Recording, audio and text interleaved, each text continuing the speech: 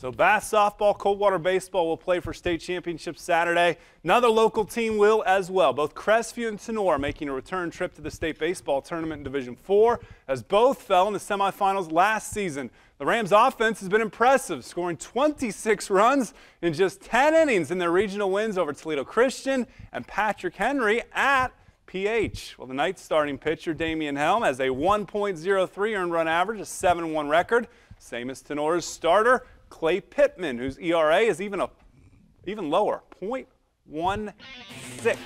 Wow, that is low. So Huntington Park this stage for this one.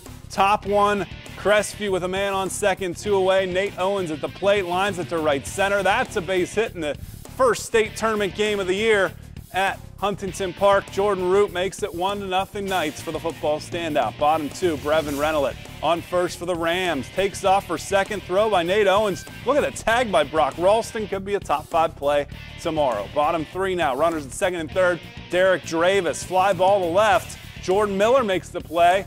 Here comes E.J. Kissel tagging from third, and he is in there safely. We are tied at 1.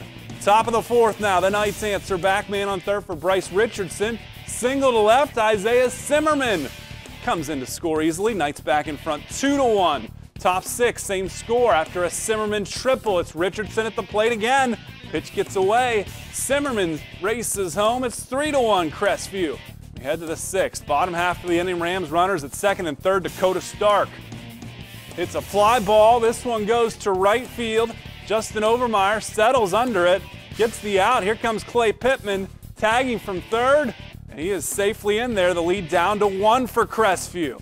2 outs now. Dravis at third. He takes off on the 3-0 pitch, steals home. We're tied at 3. Bottom 7, still tied. Bases loaded for Tinora. 2 away. Logan Dickerson on third base.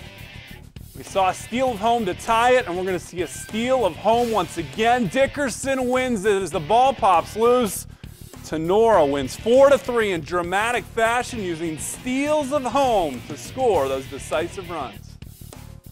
It was amazing because it worked out twice for us, and we're blessed. It's a great achievement for us, and hopefully we can go get one more. I mean, that's part of our practice. We do it about once every 2 weeks. You know, we try to get a good jump. He went a little early the last time, but fortunately, God was looking out for us, and it worked out for us. It feels fantastic. We're excited. We're definitely thrilled. It's what we've been looking for the past 4 years. I mean, this is what we've been looking forward to all year. I can't explain it. It's just such a relief. Now we're going to go into the next game. We have confidence now, so we just have one more game.